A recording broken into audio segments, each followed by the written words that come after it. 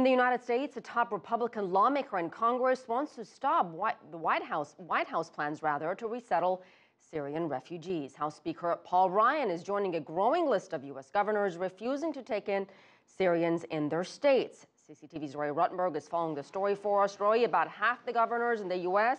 now voicing opposition. That's right, or at least some concern, and we're seeing the governors largely divided along party lines. Like many issues, this has quickly turned partisan.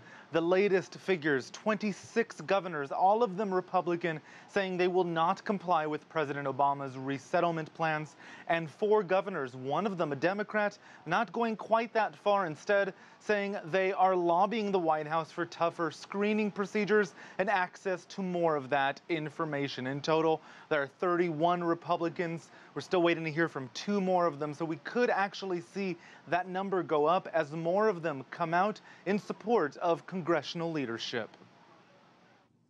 The U.S. House of Representatives opened the week on Monday with a moment of silence.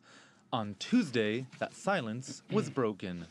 Our nation has always been welcoming, but we cannot let terrorists take advantage of our compassion. This is a moment where it's better to be safe than to be sorry. Paul Ryan, the Republican House Speaker, is urging the Obama administration to pause a plan announced in September to resettle some 10,000 Syrians in the U.S. within 1 year. Ryan's tune echoes a growing chorus of American governors, mostly Republican, who have said they will not comply. I will not roll the dice and take the risk on allowing a few refugees in simply to expose Texans to that danger. They only have to be right one time, terrorists do, and we have to be wrong one time. And so we can't take that chance, and that's why we've made this decision.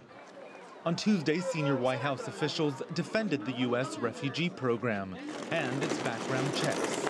They say the program has worked for 4 decades and has helped usher in more than 3 million people. But since Syria's civil war broke out, only 1,500 of them have been Syrian.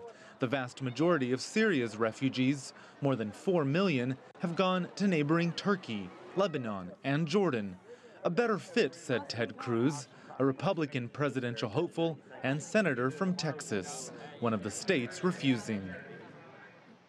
Now, the Refugee Act of 1980 gives the federal government broad discretion over immigration policy, including refugees. While individual states may not be able to overrule Washington, they can, experts say, withhold state resources.